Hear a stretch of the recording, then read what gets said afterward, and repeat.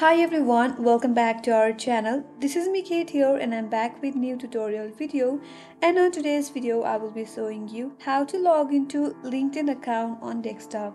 So without any further ado, let's get started with this video. First of all, on your desktop, open up the web browser that you prefer, and on the search URL, type in linkedin.com.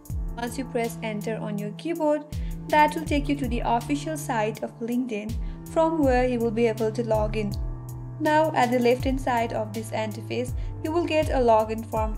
First of all, enter your email or phone associated with your account. Under that, enter your correct password associated with your account. In case you forgot your password, you can recover your password if you click on the link provided that says forgot password. Follow the procedure and that will help you out to recover your password. And once you're done typing in your email or phone, click on sign in button. After that, you will be successfully logged into your LinkedIn account. So that's how you can simply log into LinkedIn account on desktop. I hope this video helped you. If you're new to our channel, do subscribe, like and hit the bell icon so that you will get notified the next time we upload more tutorials. If you have any comments or questions, feel free to drop them down. Thank you for watching till the end. I will see you on next video.